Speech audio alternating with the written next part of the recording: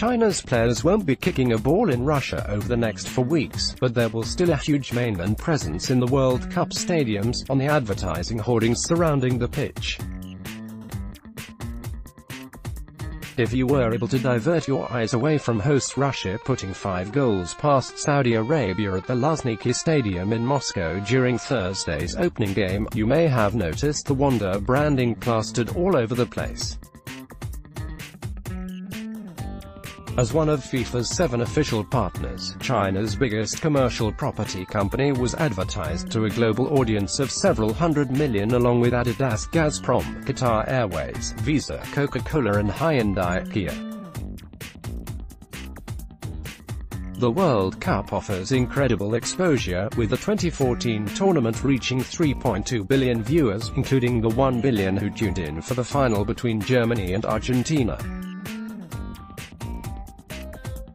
Chinese companies dominate the official sponsorship for the 2018 World Cup, too. Smartphone developer Vivo, dairy giants Mengniu and fridge maker Hisense make up 3 of the tournament's 5 sponsors.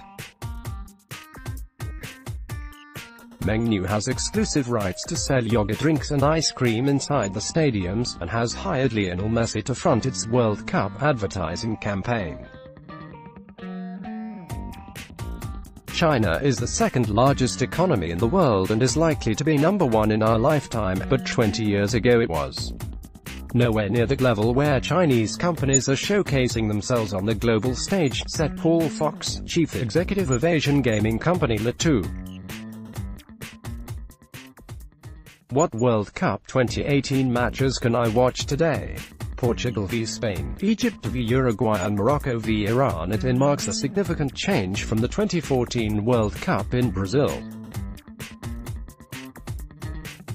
Key long-term partners Johnson.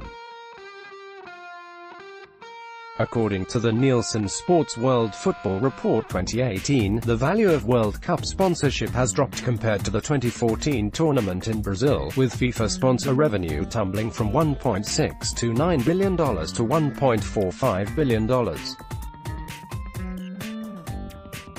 Nielsen said the sponsorship cycle had been a tougher sell than for Brazil 2014 and the 2010 World Cup in South Africa.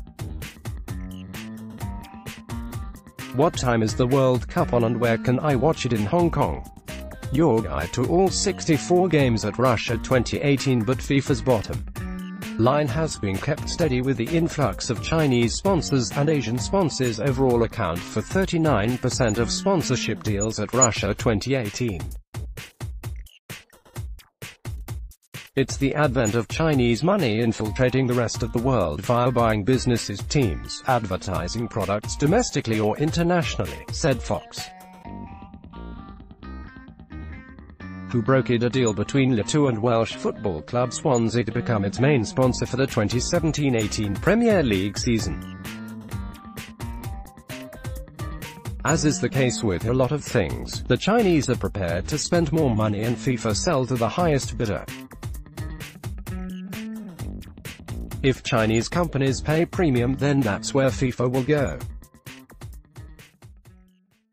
Western companies have been backing down, but one of the main things to focus on here is the bigger picture of football in China. Can Hong Kong's World Cup animal oracle Dato the dog predict the winner of Russia 2018? Historically, the game has never really been that popular in the mainland. China qualified for the 2002 World Cup, but only because the host nations Japan and South Korea, Asia's strongest 2 teams, were removed from qualifying. But China's corporations are getting behind the government effort to develop football in China so that President Xi Jinping can achieve his dream of bringing the World Cup to the mainland. Football was in its infancy in China in 2002. Looking back, we can draw the line there for the very start of the growth, Fox said. President Xi is himself a very big football fan and he wants China to compete at the highest level. When Beijing hosted the Olympics, they did a very good job, and China did a very good job competing for as many medals as possible. They want to apply that same philosophy to football moving forward. Alternative FIFA World Cup 2018 predictions. What will happen off the pitch in Russia? Xi's plan seems to be working. The Nielsen report added that interest in football has increased in China from 27% in 2013 to 32% in 2017. FIFA is desperate to host a World Cup in China, so they want a good relationship with these Chinese companies, Fox said. The government wants it to put those forces together, and it's inevitable that China will host a World Cup.